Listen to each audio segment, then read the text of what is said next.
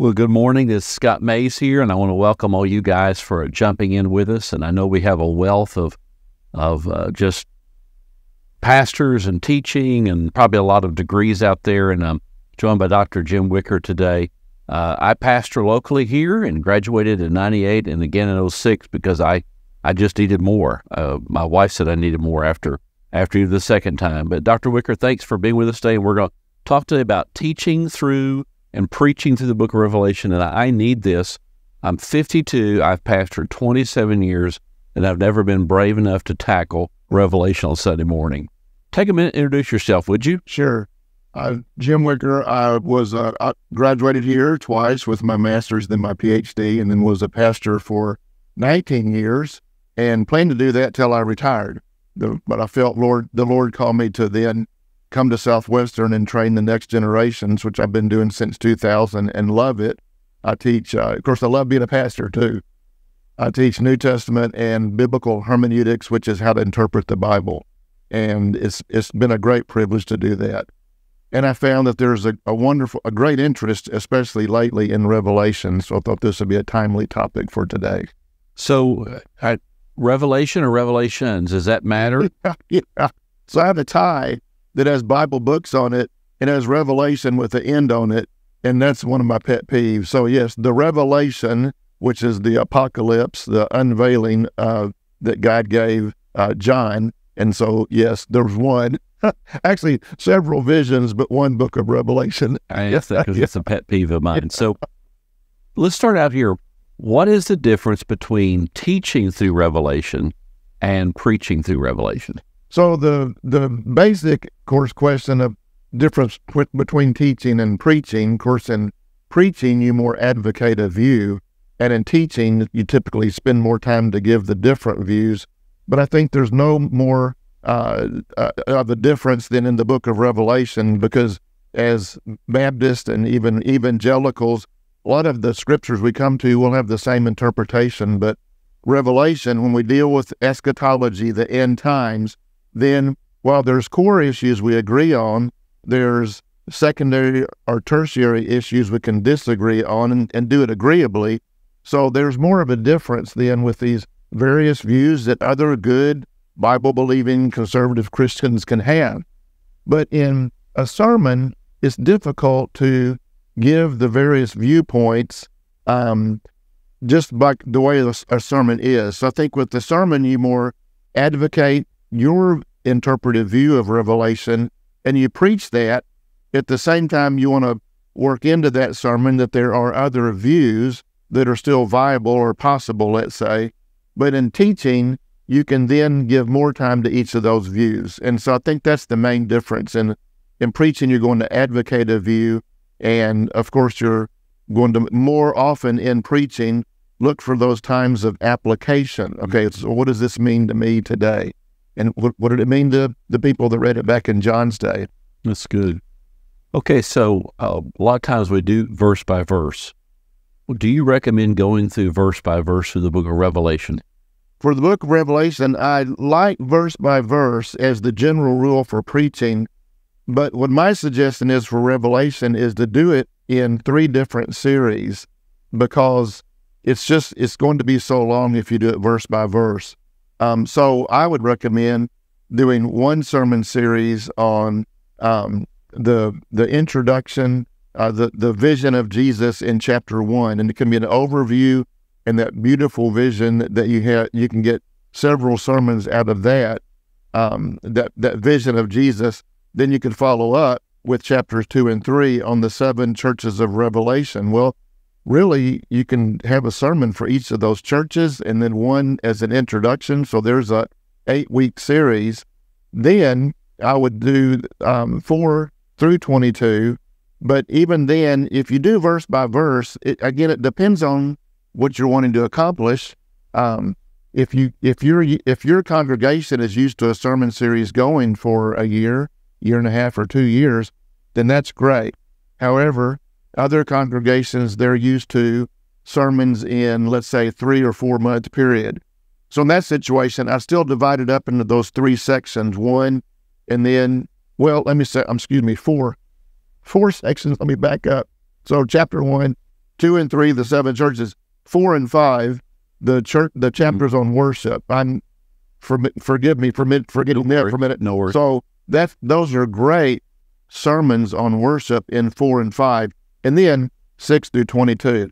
But again, if your congregation is used to, and you're used to preaching through, like I say, 3 or 4 months series, then you might do it chapter by chapter. And in a chapter by chapter, or even some sermons, you might cover 2 chapters, like Revelation 17 and 18 about Babylon.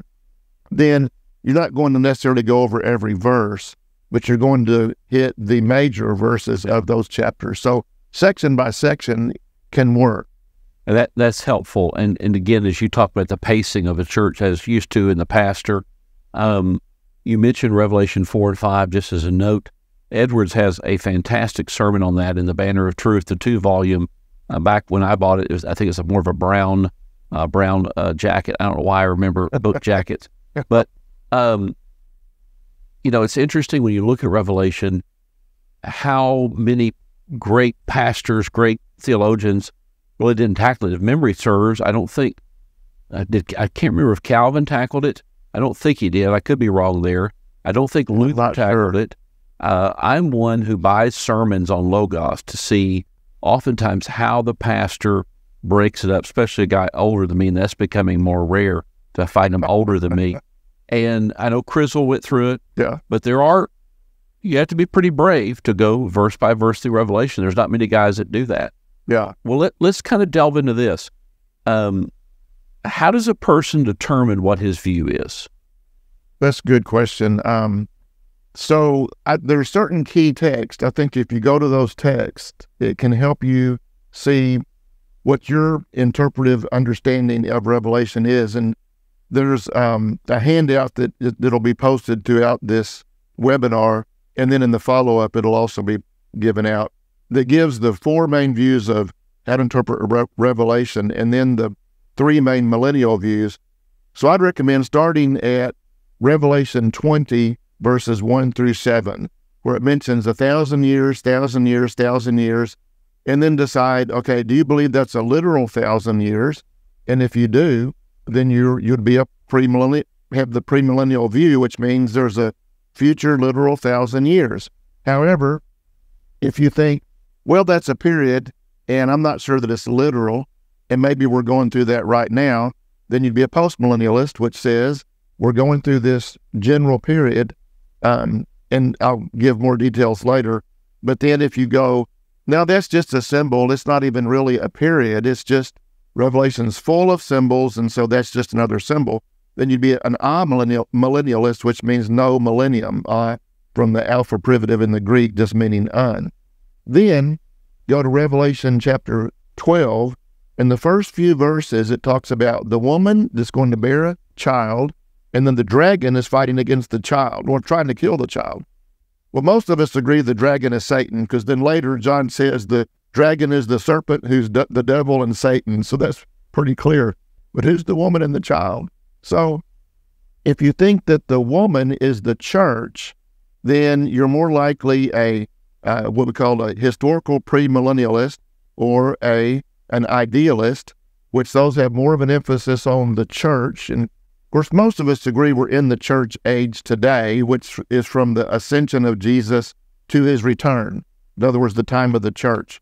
So is the emphasis there that the church brought forth the child and she's the woman, or is the woman Israel? So those of us that believe that's the woman is Israel, then we're what we call a dispensational premillennialist, which has more of an emphasis on Israel, and then takes the dispensational premillennialist takes more of the events or people or things that are mentioned as literal, where a historical premillennialist will say more of that symbolic, and so we'll kind of differ over the issue of Israel. But that's a key text as well. So let me kind of review, because there was a lot of information there. So when identifying what view I might be, I would probably go to Revelation 20 and look at the millennium, and then Revelation 12, the early part, and my view regarding the woman. We all, as you said, indicate that the serpent is Satan. And then you begin to kind of lay out the main interpretive views. So I heard you say dispensational pre, historical pre, amillennial, and postmillennial. There's not that many postmillennials around anymore. The founder of our institution, Southwestern, I believe, was one. Yes. And my understanding is postmillennials have decreased because of the prevalence of war, World War I, World War II.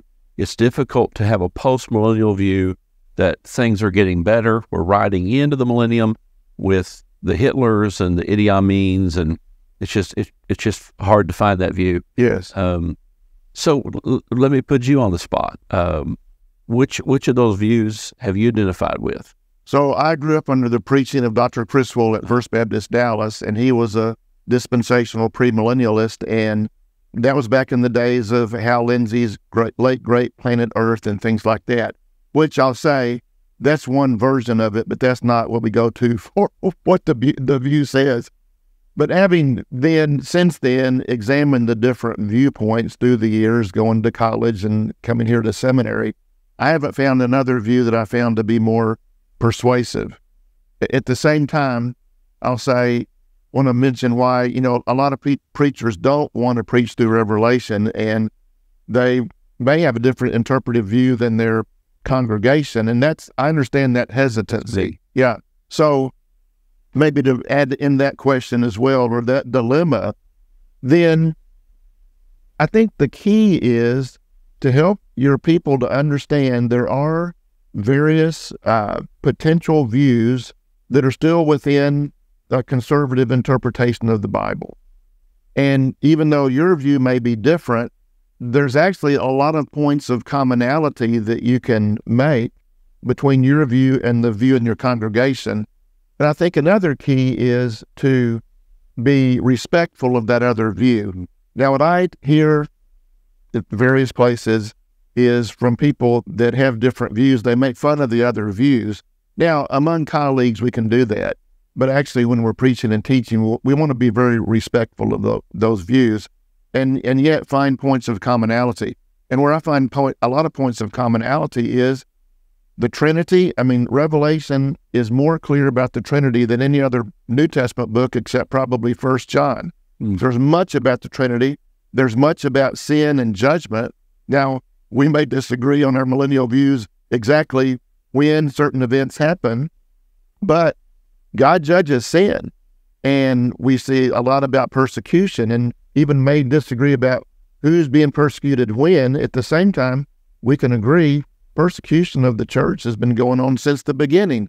And there's a message for people in God's day, in John's day, from God that Christians are being persecuted, and they're being persecuted today and will be till the Lord comes back. And so there's many themes that you can connect with in every chapter, regardless of your view. So I think as you preach through it if you know your view is different from your congregation, which I know a lot of the people in the pew, so to speak, they've been influenced by dispensational premillennialism.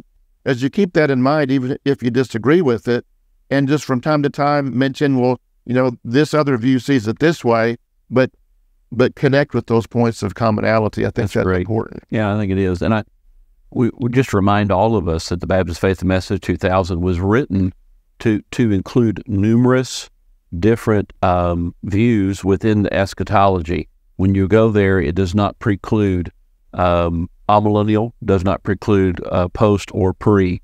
So, and it's written purposely there. And I appreciate your views there regarding that, because I have been I'm a historical pre. Yeah. And I am in the minority within most churches I've pastored. Most of the guys and the ladies in our churches have believed the rapture, even if they can't fully form why they believe that. That's they were taught that. I was taught that. So, anecdotally, you're talking about the aspect there. Years ago, I was pastoring in West Texas in the Panhandle, and it was, I think I told you this maybe a week or so back, 500 people on the same night. I'm being questioned. I'm 31 years of age. I had not written a dissertation, but I'd gone through the PhD seminars, and the lady that was the Bible expert was questioning my views on the end times because I did not believe in premillennial dispensational rapture. And I could tell that we were losing everybody else in the room. And so I sort of pivoted and I said, if you've heard of Spurgeon, my view is Charles Spurgeon's. And she said, no, it's not. Well, it made me so angry, Dr. Wicker, but I couldn't show it then because they hadn't voted on me as of yet. And I went back to Southwestern that week, looked it up, and I was right. But I never got to tell them I was right. But anyway. Yeah. Well, I'll tell you a funny story about Dr. Criswell. So when Dr. Criswell came to First Baptist Dallas, Dr. Truett had preached there almost 50 years as a post-millennialist. Yeah. But he was a product of his generation, as you said. Most people, since the great missionary times in the 1800s, were thinking the world's getting better and better and better. It will usher in the return of Christ at the proper time. And so that's what Dr. Truett preached. So Dr. Criswell got there, who's a dispensational premillennialist, and the little old sweet lady came up to him after the service and said, well, Dr. Truett was not a premillennialist. And Dr. Criswell answered her without skipping a beat, well, he is now. Now, that's a funny anecdote. But the point is, I think we all need to have humility in that and understand that one day we'll find out there's a probably not a good Baptist phrase, but I know when Dr. Patterson taught the course on Revelation, he'd say from time to time, well, here's these different options. You pay your money and make your choice. So we don't bet as Baptists, but there's even within your view that you have, or say I'm dispensational pre and you're historical pre, there's still times we come to a certain text, we're just not sure. Yeah. The Babylon in 17 and 18, I find that to be the hardest text to tackle. And so I say, I'm not sure. So you make a choice and realize with humility, I may be wrong in that. Preterism would you put that within orthodoxy, or would you say that's outside of orthodox parameters? And what is preterism? Yeah, so preterism is a belief that John was writing to first century recipients about first century events. It still says it's prophecy. In fact, not every preterist agrees, and not everyone in any of the views agrees with the rest of the people in that view. But it says that John wrote in the mid-60s about the coming judgment on Jerusalem that was going to happen in just a few years, 67 to 70. And so that's not a necessarily wrong view in the fact that God did bring that judgment. Jesus taught that God's going to judge Jerusalem. So in the Olivet Discourse, he talked, I believe, about the coming judgment 40 years later on Jerusalem, and then the second coming. So a preterist that says, hey, I believe most of this is first century about the fall of Jerusalem and God's judgment on Jerusalem, which he did, and I believe Jesus is coming back, then I'd say that's within orthodoxy. Now, theologians disagree about some of the history of this, but I do think the earliest Christians were premillennial. They looked at the text, 1,000 years, okay, 1,000 years, why? Doubt that. But then time went by and they were still expecting, they thought Jesus would come in their lifetime, and he didn't. So as the several centuries went by, then they started going to other views. So there, again, preterism's had its day, and it was a lot more popular earlier. And then another view I haven't mentioned is historicist. And historicist, that view, which you mentioned, Calvin and Luther, and all those guys were historicists, which means they thought that the beast was the Roman Catholic Church, and all of these judgments were on the Roman Catholic Church. So you see, that had its heyday all the way up to, and then especially in the Reformation. And then there's still some historicists, but not very many. And there's idealists that put it back in the judgment on Jerusalem, though some of them then say the rest of it's God's judgment on Rome in 476, but there's not very many. Now, an idealist that would say it's all first century and Jesus came back at that point in judgment, I'd say that's not within orthodoxy.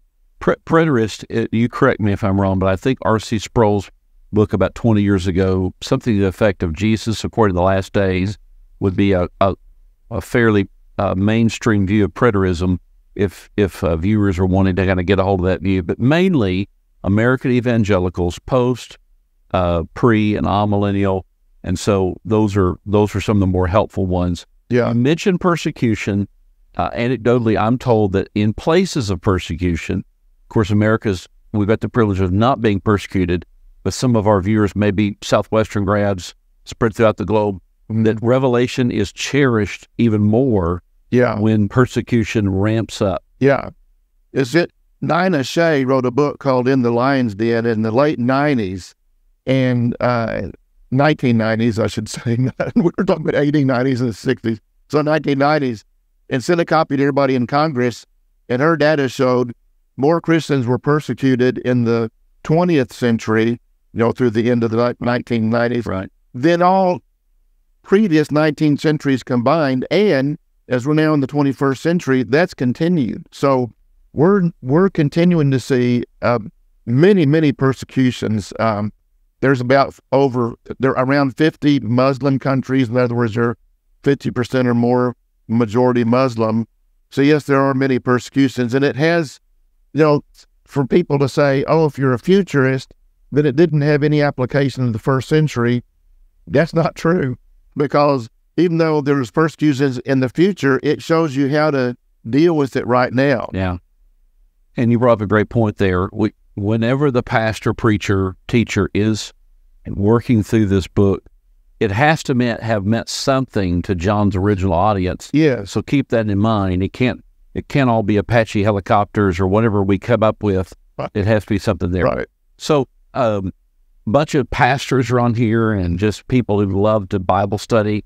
I see one gentleman there in the top right corner. He's got a great library. I see one of our guys on staff, Stuart Pendle, was there. And so let's talk about commentaries. Isn't it true that you can never have enough books? Isn't that right? When your spouse says enough, she's wrong. Well, yeah, there's a quote that if you have enough, when you have money, buy books. If you have more money than that, buy food. So something like. But there's a lot of commentaries. What are the best ones on Revelation? So in the handout that we're posting and also mail out, I've given in the various interpretive views some of the best commentaries in each view. Now, what I found very helpful in this English book on Revelation that I'm teaching, there's this book by Greg. It's called 4 Views of Revelation. It has 4 columns, and with every let's say segment of text, what each view says. And I found that to be very helpful, even as much as I've studied Revelation, to finally have a commentary where it's side by side. Now, having said that, even commentaries like, so for dispensational premillennialism, Dr. Paige Patterson wrote the volume on Revelation for the New American Series.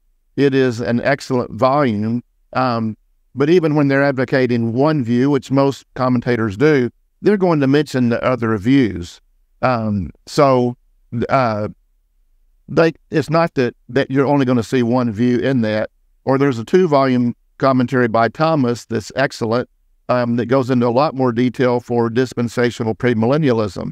But for historical premillennialism, Paul Hoskins, who is one of our graduates, and he taught here for many years, has an excellent volume on Revelation that takes that viewpoint on historical premillennialism, and a number of commentaries, the more recent ones that are premillennial, take that view, even in the last, let's say, 50 years, like George Eldon Ladd and ones like that.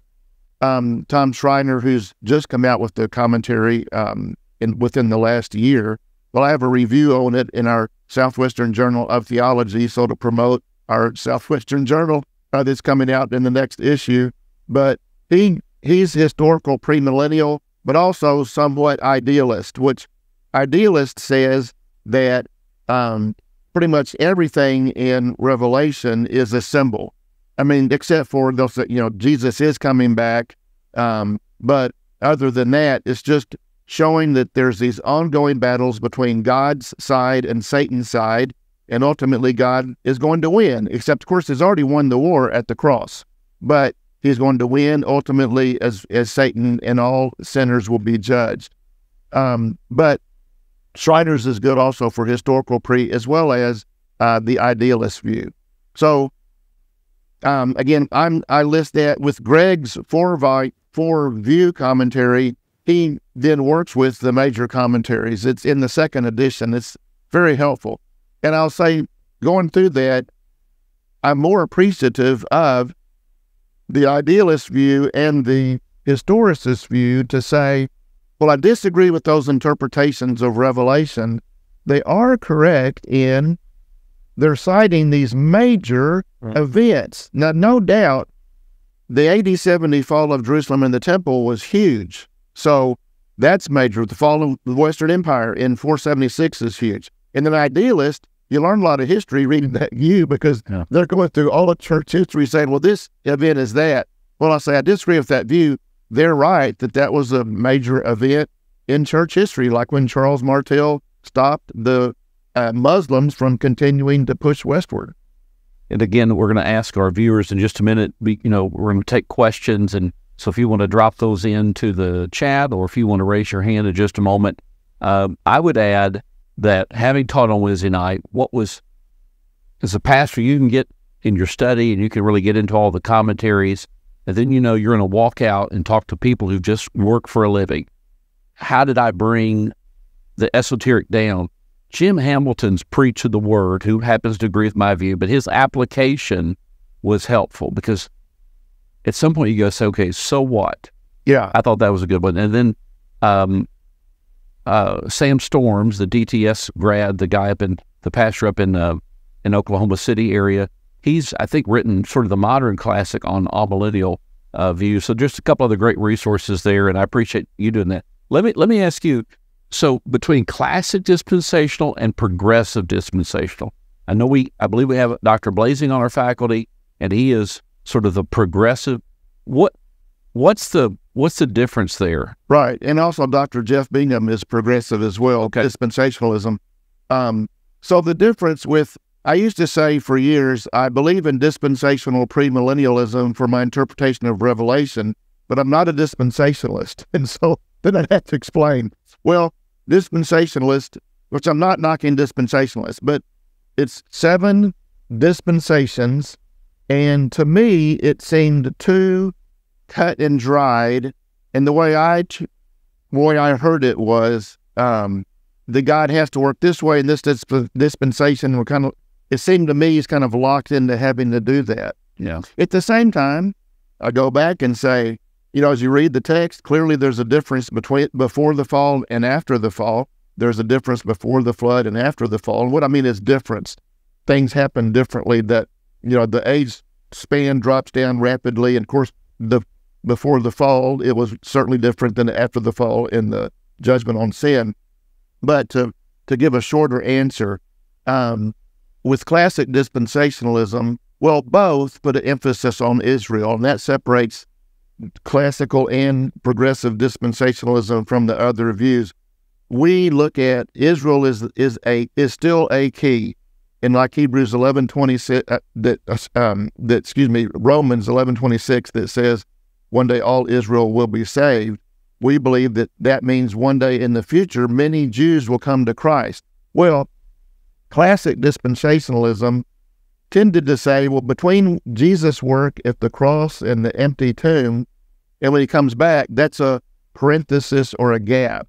And, using a term like a parenthesis or gap, it sounds like, well, so what are we, chop liver, So progressive dispensationalism comes in and says, we still have that emphasis on Israel, but also this period that we're in is important. So it's not like a gap that was, unexpected or whatever. Now, the reason for that is the 70 weeks in Daniel, and we believe that the 69th week led up to then Jesus coming and his work, and then the 70th week we believe is Great Tribulation in the future. But this in-between time, the progressive puts more of an emphasis that this was purposeful. This was the time when God brings in Gentiles, which, of course, he prophesied in the Old Testament. He's now bringing that to fruition.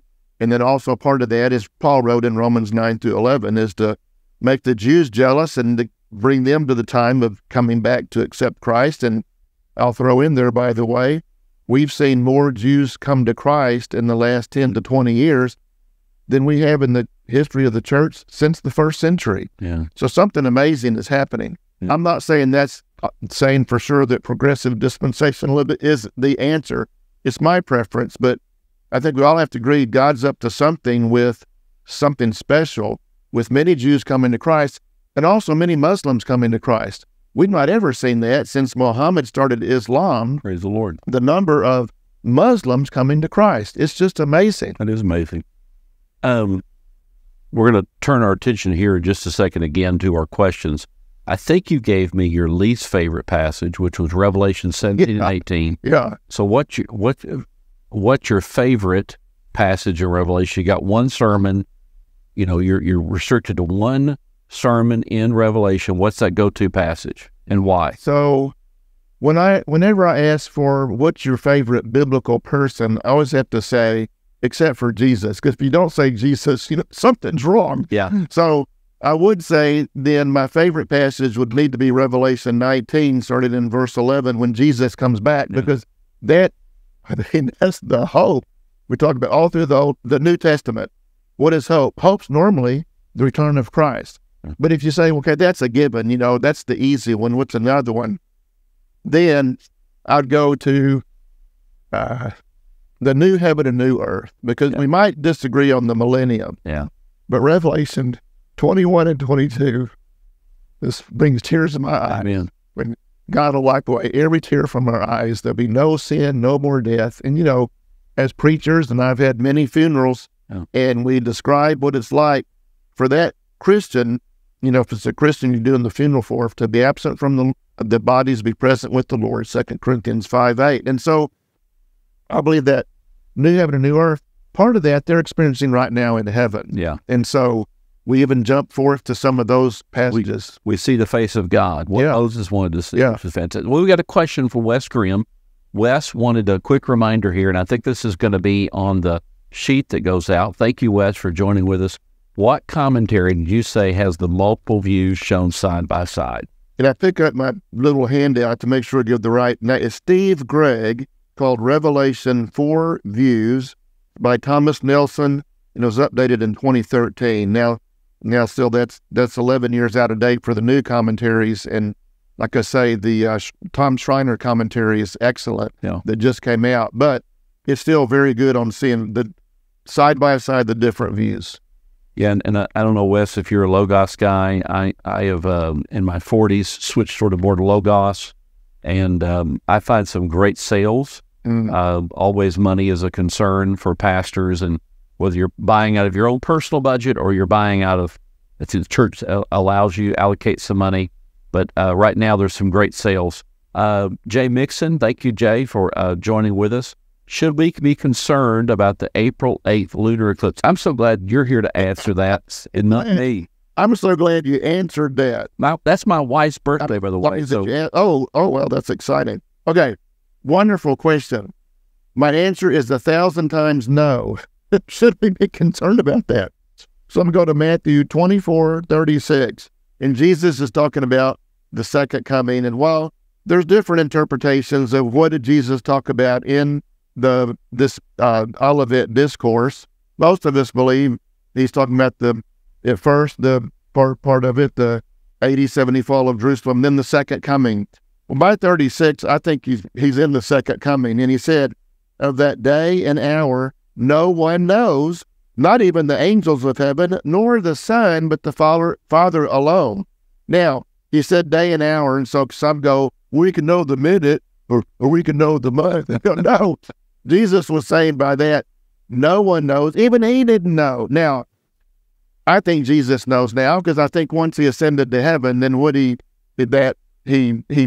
if he set aside any of his privileges of being God, then he knows now, but we don't know. So here's what I tell my students, and I told my churches, if anyone says, I know Jesus is coming back, like at the 40th anniversary of Israel becoming a nation, or then in a few more years, the 80th, these multiples of 40 or whatever, that he's not, when people are saying he's coming back then, he's not. So I'm saying, enjoy the eclipse and don't be thinking, okay, that's the event, because there's a lot of, and I also encourage people, please don't watch these YouTube and TikTok videos of people saying, here's all the reasons why. Like my daughter was telling me some, like, oh, it goes across Bethlehem, Texas is in the path. In Texas, we have a name of every city you can imagine. So it's meaningless. We're going to go to Becca in just a second. But one thing I'd add there, when I was a college student, a respected preacher used the 1988, the 40-year thing.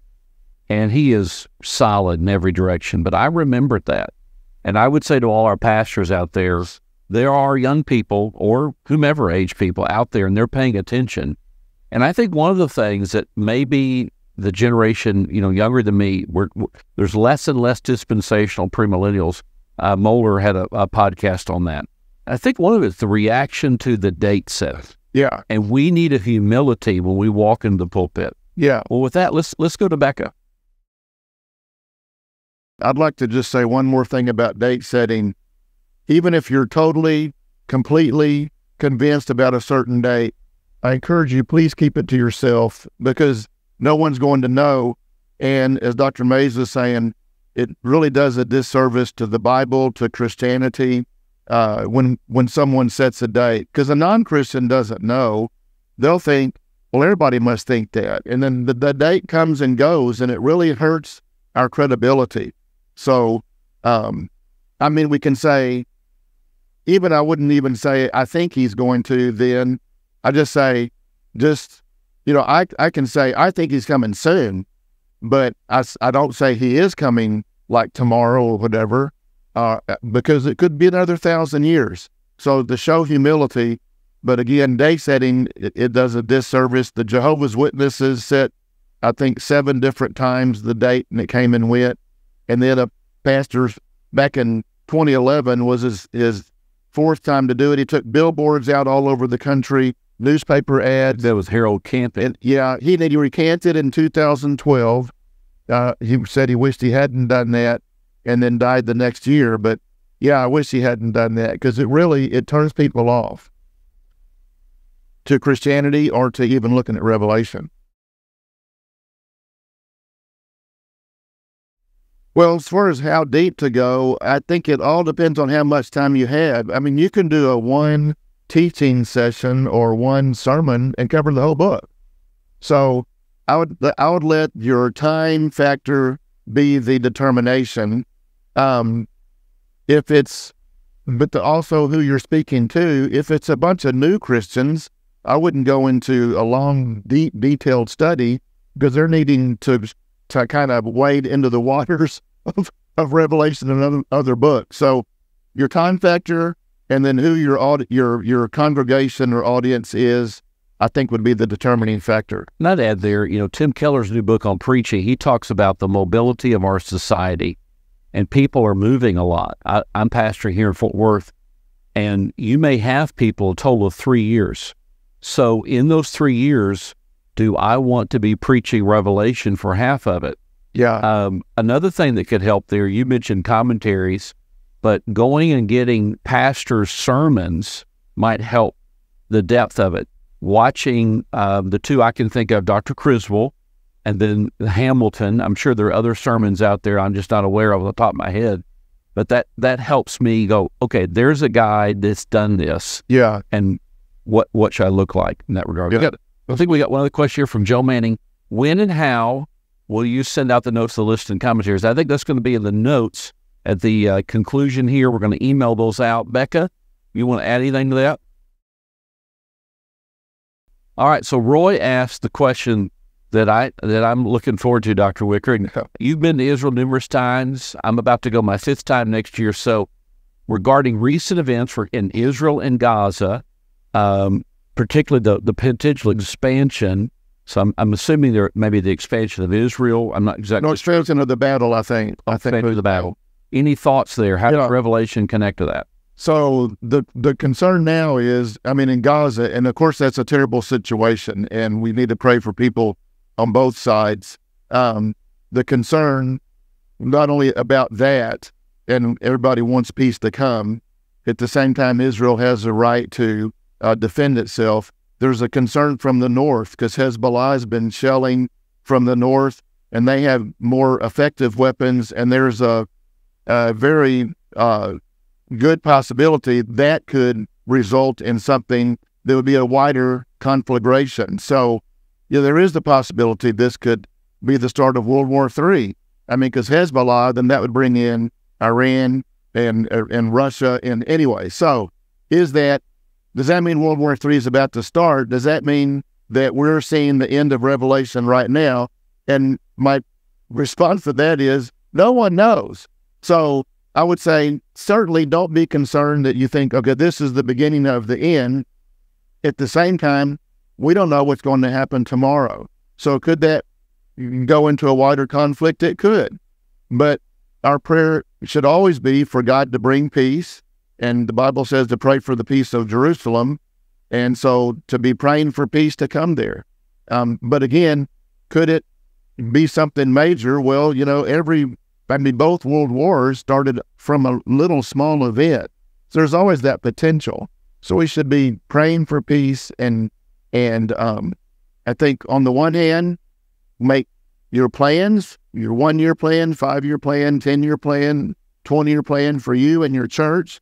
But on the other hand, realize that we don't know how much time we have left. So we're going to get to a question about Revelation 14, but I would like to add not so much Revelation and Bible, but over the last century or so, the Palestinians, especially in Bethlehem, have been much more responsive to Christianity than the Jewish people have. Yes. So will we take a one-sided view, and American evangelicals are typically pro-Israel, we need to be careful there because we want to continue to reach both people for the Lord Jesus Christ. Right. And I think another aspect, as I sort of review it, and I'm no expert, but as our nation interacts with the Israeli government, what would we want have someone said to us, having been attacked in Pearl Harbor?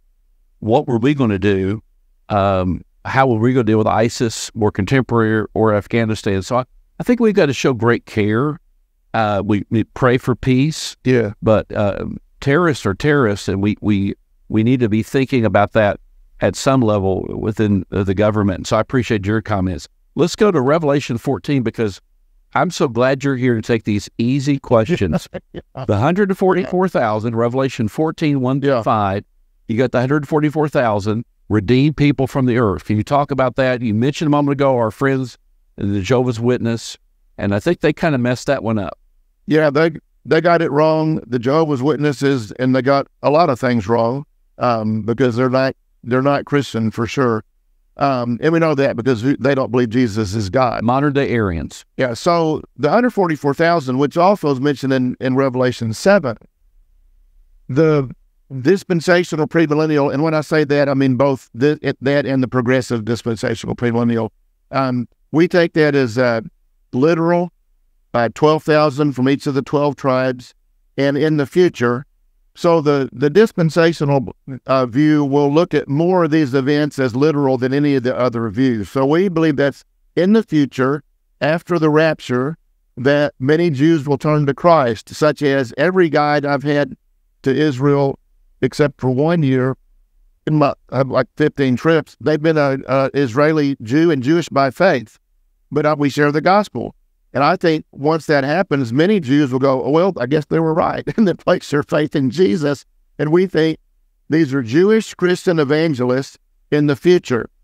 Now, other views then say, no, what this is talking about is not literal, but symbolically these Christians that are on fire for Jesus and sharing the gospel with others, even now. So they'd say it like this: 12 is a biblical number God uses, 12 disciples based on the 12 tribes of Israel. And so 12 is a number God uses, 12 times 12, and then 1,000. God uses periods of 1,000 as well. So they'd say those are symbolic numbers for followers of Jesus throughout this church age. So that your interpretation of that would depend upon, do you believe these 3 sets of 7 judgments, the 7 seals? So starting in chapter 6, 7 seals, 7 trumpets, 7 bowls. Are they one after the other? Do they overlap some? Do they overlap a lot? And are they literal or symbolic? So I'll tend to take those literal, in the future.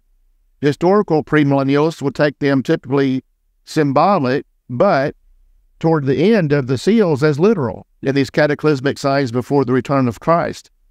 And so then, by the way, if you interpret it literal or symbolic, then would then help you understand whether you think, are we going through some of that right now or not? And are those 144,000 literal?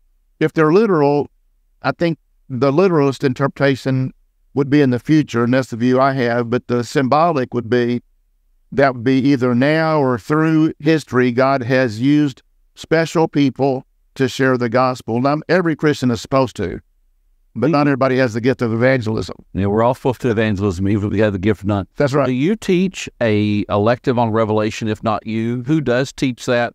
How often does that come? If a student, if someone here wants to jump in on that class in the future? Yeah, so I'm teaching it right now. Dr. Hoskins taught it the time before, and we'll probably teach it in another 2 years. Okay. We're teaching it this, and it's a English-based book. So we teach both English-based New Testament books or Greek-based, and so, we go through the Greek text if it's a Greek-based course, which you'll need to go through the Greek courses to get the basics in before that, or English-based, anyone can jump into it. And so we'll probably do the English-based in another, let's say, 2 years. Let's say theoretically, I'm sure this doesn't happen to a Southwestern alum. Let's just say theoretically, they've not kept up their languages and they want to jump in on that Greek course. What would you say to them? I would say if you want to brush up on your Greek, there's some good books on that Zondervan's published. In other words, brush up on it. Now, if you want to take a Greek course in it, you need to brush up on your Greek. If I can't conjugate luau at the drop of a hat at 2 o'clock in the morning, I better go to the English. Not say luau is in Hawaii, but luau is luau. I'm sorry. I apologize. You can tell it's been a while since I've been there. Here's the thing. You mentioned Logos, Bible study software. Logos and Accordance, and I'd add BibleWorks, but they're now no longer in business. Okay. But I'm telling you, and by the way, earlier, I know some people don't have a sense of humor, so I wasn't saying don't buy money for food. Do buy money for food, but buy the books. But electronically, I have to admit, if you don't know Greek and Hebrew, you can still go very far with Logos and Accordance. And so you have your English text in front of you with one little click of the cursor, on their mouse. It gives you the Hebrew or Greek, depending on if you're in the Old Testament or New. It'll conjugate it. It'll tell you what the meaning possibilities are. Another, just one click, every other verse that has that. Yeah. So you can go very far with Praise the Lord for the right click. That's right. We've got a question from Wes Griff. He wants to know, at what point does the marriage supper of the Lamb occur? And then he's asking if you contrast that between historical pre and premillennial. Yeah, so the premillennial is the only view that says there's a literal millennium. So with I and the post, I says no. So I says no millennium. Jesus is just coming back. And so with that, if they take that literally, I don't know that a millennialist necessarily would, but if they take it literally, they say, well, that's when Jesus comes back. Then a post millennial would say, well, there's not a certain length of period, but we're in that now, and then Jesus is going to come back, and they'd put it then. Now, the premillennial, then, that we say, yes, he's coming back, both historical and dispensational. Yes, he's coming back. There will be 1,000-year millennium, though some premillennial don't say it's 1,000. They'll say it's a period of time, maybe a little less, a little more. Then the great white throne judgment. So the marriage supper of the Lamb, that's a good question. I don't think that there's any set spot, even in premillennialism, as to when it is. Okay. So, for instance, with my view that there's a 7-year Great Tribulation, there'll be the rapture, then the 7-year Great Tribulation, which again is the dispensational premillennial. We think it's sometime during the Great Tribulation, but even then, we don't know when. Now, in Revelation, in John 19, it mentions it right before the return of Christ. And so then you look at it and say, well, that's easy, right before the return of Christ, with those that are with Christ. And yet, this is the challenge of Revelation, and I'm glad, because I haven't said this yet. Revelation is not all chronological. And so that's very important to understand that. It's not. And John, John, I believe, wrote Revelation. John wrote the Gospel of John. John wrote the 3 epistles of John. And John likes to do what we call proleptic, and then he'll mention something. He'll mention Mary, and John will say, now that's the Mary that anointed Jesus. He'll jump to that event that hasn't happened yet. Or then sometimes he'll mention something, it's a flashback. Mm-hmm. So proleptic, if you're not familiar with that word, just think flash forward, flash back. a word Schreiner likes to use in his commentary a lot is recapitulation. So what he's saying is, well, here, John's going back over that. Like in 17 and Babylon judgment, in 18, he'll recapitulate and go back. So the point is, mentioning that before the return of Christ, is John mentioning it there, but it's really a flashback? Because, in Revelation 12, I think he flashes back to the fall of Satan. So it can be at the beginning of the millennium. It could be during the millennium. It could be at the end of it. It could be, and that would be a flash forward, or it could be right before the return of Christ with those believers that are in heaven. Because I do believe that, again, to be absent from the body is be present with the Lord, and every believer that dies, whether Old Testament saint, those who had the faith of Abraham, Genesis 15:6, or a Christian, are with the Lord now. So my final answer is, I've got an idea when I think it is, but I don't know that I certainly think we shouldn't be dogmatic on that. That's kind of like the judgment, 1 Corinthians 10:3-15, the judgment for Christians of what will be rewarded or not. When is that? Well, we're not sure, really. And I would add that if you start saying the words recapitulation and prolipsis in your sermons, then empower the pastor's wife to be able to tell you, sweetheart, would you just keep it simple? And would you leave? We all know you're smart, but just preach Texan or wherever you're, Oklahoma or whatever. Yeah, flash back and flash forward work well. All right, so Brother Litchfield here. This is a great question. I've never heard this one. So I've heard Brother Litchfield says that Jesus' reference, and no one knows the day hour, could reference the Feast of Trumpets. That is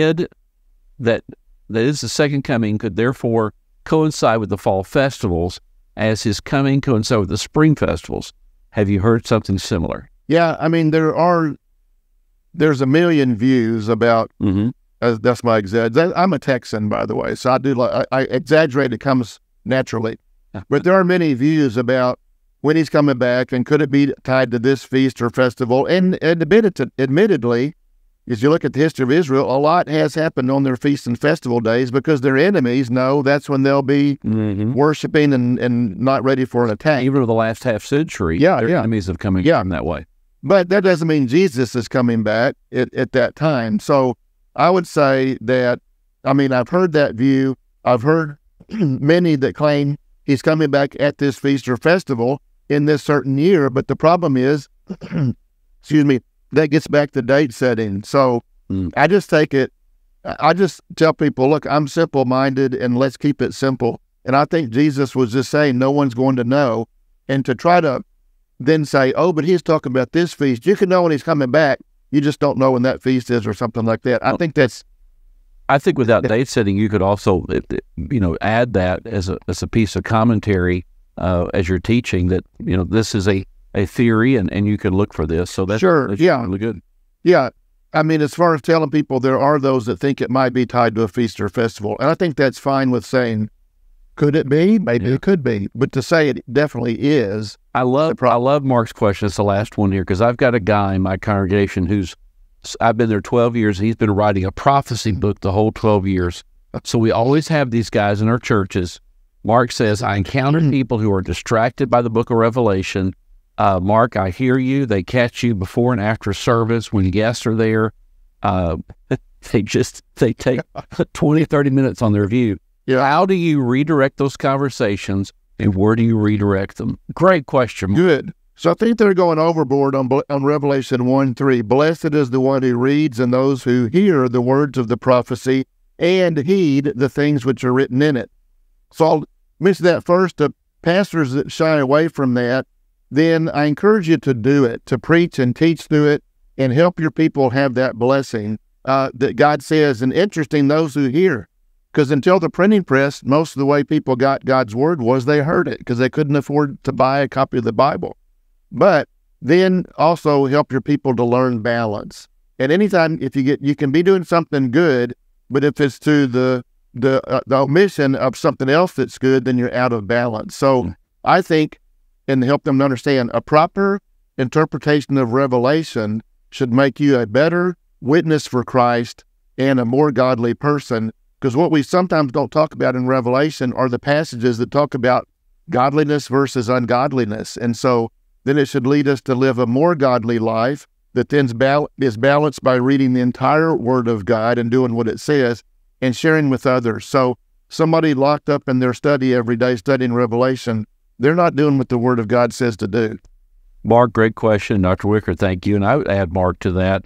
When my hair turned gray and I got a doctorate, my church thought I was smarter than I was.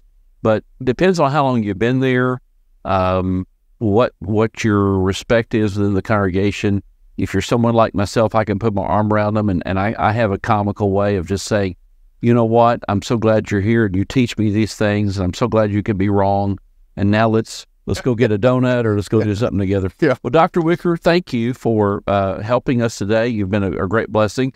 I'm told back in the day, prior to being a professor, you were a comedian, and you do a little acting in your classes, and so I know there's been some questions about alumni auditing, and maybe they'll jump in with you, and maybe at that point, when we pay money, you can give us your best Revelation joke and can act out the Four Horsemen or whatever you might do. But in all seriousness, thank you for teaching here for a number of years. You came when I was doing my doctoral studies with Dr. Fish, and so thank you. And thank you for today. You're a tremendous blessing to us at Southwestern, and thank you for being faithful to the Lord. You're welcome, and thank you for your serving the Lord in the pastorate and for being part of this today. I really appreciate it. I think we're going to close it off and head it back to Becca.